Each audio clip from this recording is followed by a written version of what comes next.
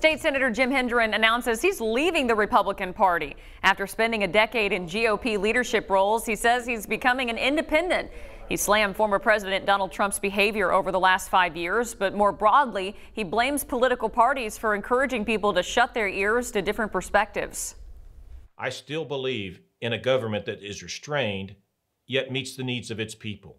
I still believe in fiscal responsibility. I'm still a conservative. But I'm one whose values about decency, civility, and compassion I just don't see in my party anymore.